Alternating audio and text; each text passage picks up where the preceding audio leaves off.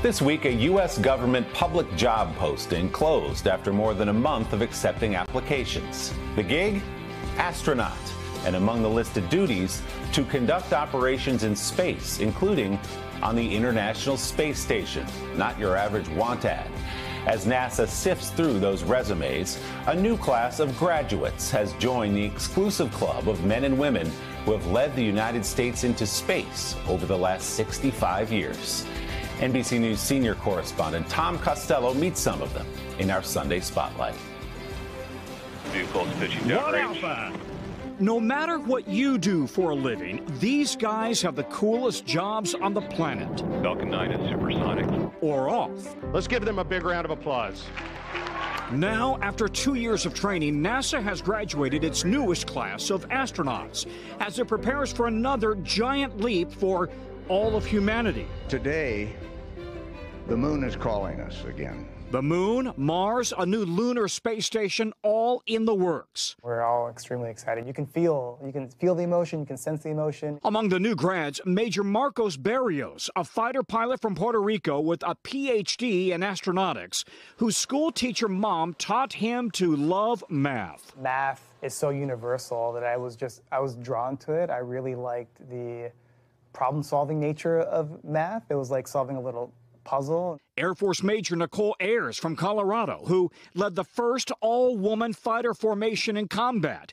But this has been her lifelong dream. I sealed the deal in 4th grade when I went to space camp and got to see everything. And I grew up in the shuttle era, so I didn't necessarily just want to be on the shuttle. I wanted to fly the shuttle. And there's Dr. Chris Williams from Maryland, PhD in physics from MIT, and an expert in medical radiation. I have a very distinct memory of being, must have been in like kindergarten, like painting a picture in arts and crafts of a space shuttle. It's a select group, only 360 astronauts since 1959. That was one heck of a ride, thank you. Today, they're riding SpaceX rockets to the station. Next year, 53 years after Apollo, NASA's Artemis program will carry them around the moon in a new space capsule called Orion. This is where the commander will sit. The pilot will sit right here. Now, Orion is designed to fly itself, fully automated.